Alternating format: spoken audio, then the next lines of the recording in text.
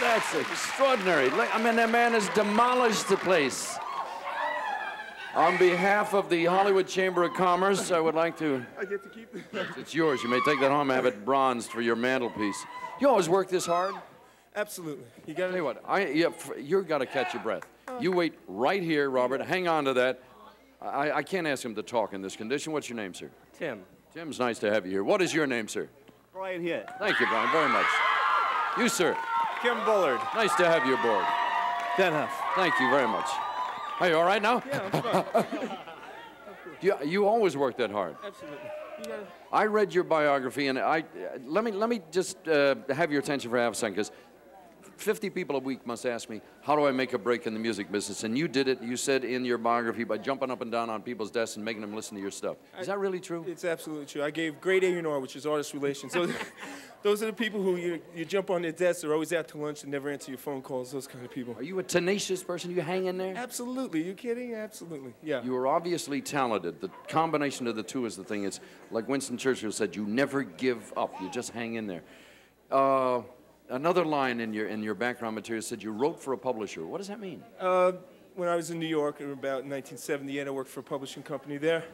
And for some people it was good, but for me it got a little bit too much like Detroit, you know? It was like assembly line. You sit in a room and you write? Well, I got to stay at home, but you'd bring them in.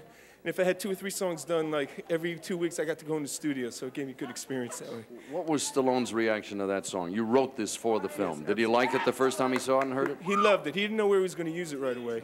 Originally, the place where you see it, he was going to use a ballad, and then he was in his car, and it happened, I swear to God, just like this. And he put his tape in, and when he was driving around, and the whole thing came to him. And he really did a great job with it because he paid attention a lot to the lyric, you know? It's the beginning of a great thing for you. What's going to happen the rest of 86? 86, we're going out on tour in May. Got an album coming out March 13th, so that's good. We'll look forward to it. Thank you so very much. Nice to have you, gentlemen. Follow me. Here's Falco.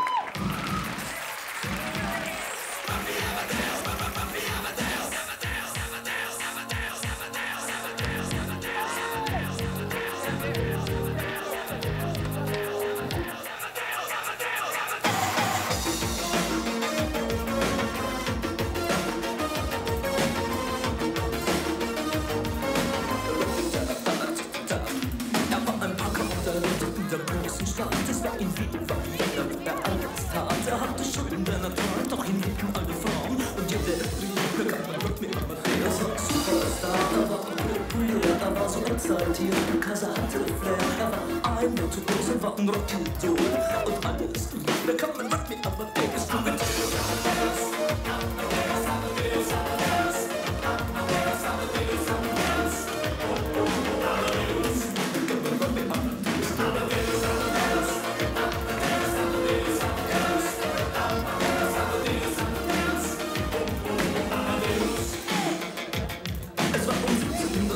Es war irgendwie nur Plastikmagie, die Banken gegen ihn. Woher die Schulden kamen, war wohl jedermann bekannt. Er war ein Mann der Frauen liebten seinen Punk. Er war ein Superstar, er war so populär, er war zu exaltiert, genau das war sein Flair. Er war ein Virtuose, war ein Rocky-Doll und alles, was noch heute